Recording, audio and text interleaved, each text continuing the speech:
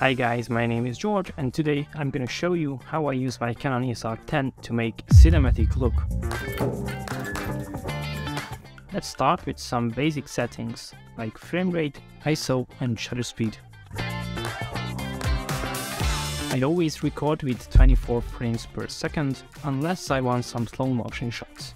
The shutter speed is 50 because your shutter speed should always be double your frame rate. My ISO is between 100 and 400 and sometimes 800.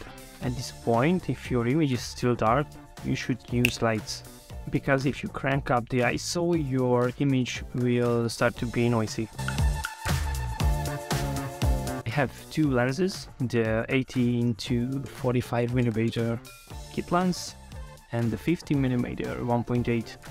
The easiest way to get that cinematic look with the lens is choose a fast lens. In my case, my 50mm 1.8 will get a really sharp depth of field to separate your subject from the background. But if you want to go outside and still want that bokeh, you should use an ND filter to make your image darker instead of changing the settings.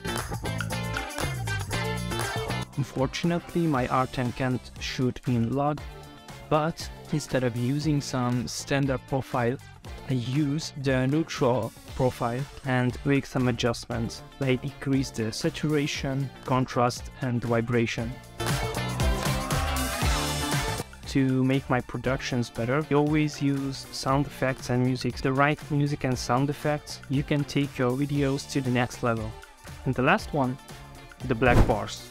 Alright guys, thank you for watching. I hope you liked it. Like this video, subscribe and see you in the next one. Bye.